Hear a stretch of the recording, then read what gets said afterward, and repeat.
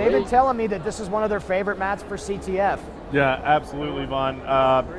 This map is pretty much damn good for everything. I mean, it really is. I'm so pumped to get my hands on Black Ops 2 even more and play Cargo. I mean, it's always just the map I love to play every time I'm playing the game.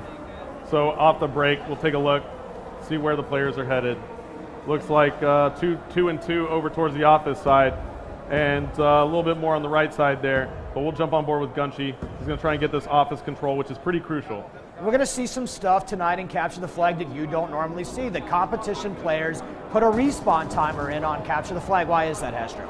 Well, you always want to make sure that you're not getting cut off immediately when you pull a flag by somebody spawning with no respawn timer. And that's essentially the same thing in public games. You still get a respawn timer and you have a wave spawn delay, but we actually disable the wave spawn delay so that you don't have that 10, 15 second spawn in CTF. Back at the ranch, we've been playing this the same way the competition guys play it. Turned off the wave respawn timer, have it on a straight 7.5 spawn timer, and we really like it that way, and that's one of the great things. We can actually change this up. We'll get feedback from what the community is really liking, and we'll set it up that way. This is pretty close to how we have it in the public game right now. We'll see what happens. Got a couple of months to ship, but we really like to play it this way too. Now, one big thing that we need to talk about is the carryover score. Yeah. That you can actually take the combined score of the rounds now, and it's not, it automatically kind of carries it over for us. And it looks like we do have a flagpole though, Vaughn. We need to kind of jump on board. Both flags are out. One goes down right here, and let's see who has those flags. Looks like Big Timer is holding it for the North Americans. They still have control of it. And let's see if they can get on the board. It just goes down, and now as we swap around, the North Americans actually lose control of that flag, and they almost had that one get going, but they just couldn't make it happen. And let's take a look here at the overhead yet again. We see Toby hanging around the middle of the map here.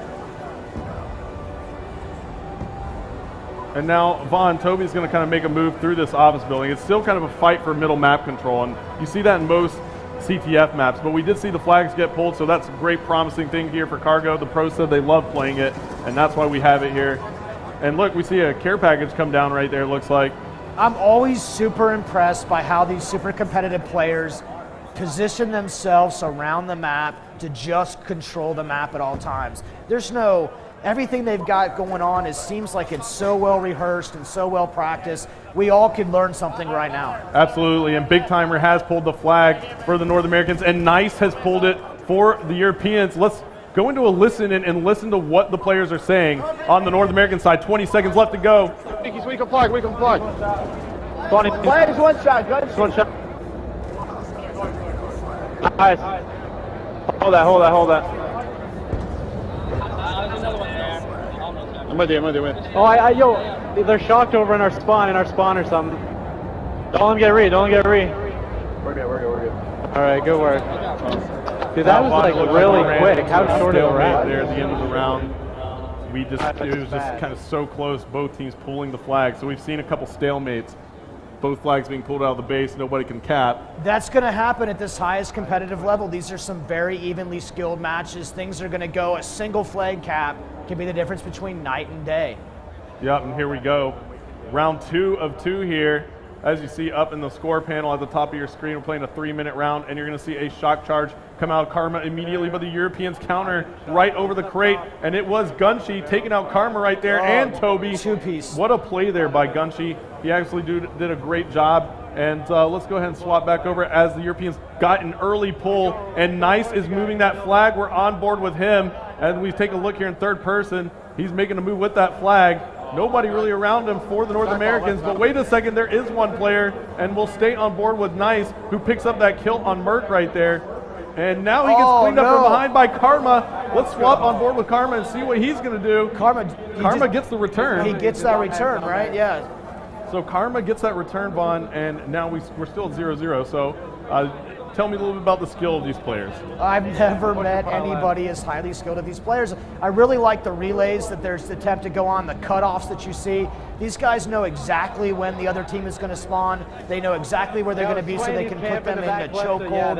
And you're going to see a 1 second difference between capping and not capping in this game mode. Yeah, and now we see Merc being so sneaky right here, picking up that first kill there on Gunshi. Now he's going to make moves.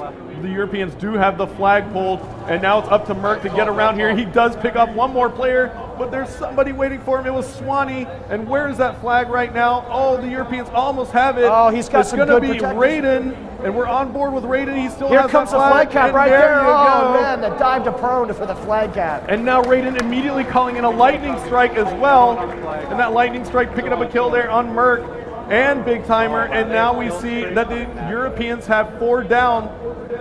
And the Europeans are taking control now, Vaughn. 1 minute left to go. We're going to have to swap over to the North American side and listen in again and see if they can actually come back into this one. I'm just going to let it ride, and so everybody out there can listen in and see how these North Americans try and pick it back up. Yeah, he's somewhere there, Big. What is that thing, cover? It's just shot. Fail, I'm ready. We have 45 seconds, guys. We have 1 or 2 more. You can all shoot down this cover. We can do it. This one, I smoked it. They're on their flag. Oh, they had our flag as well. They had our flag. No, there's 3 there. There's 3 there. There's 3 there. I got our flag. I didn't see that. Well, there you have it. That's another flag cap right there. I am so fascinated by this game, I'm forgetting that we're supposed to be casting sometimes. No, well, I was just listening in. You know, I wanted to make sure that we got into that emotion of the North Americans as they were trying to come back and cap that flag. Yeah, well, you know what? Now, yeah, that's over now. The Europeans have woken up from their slumber and take a 2-0 victory over the North Americans here. And that's going to be all she wrote. As we take a look at the scoreboard here, you see Nice, Swanee, and Raiden all going massive for the Europeans. Yeah, you called it early on.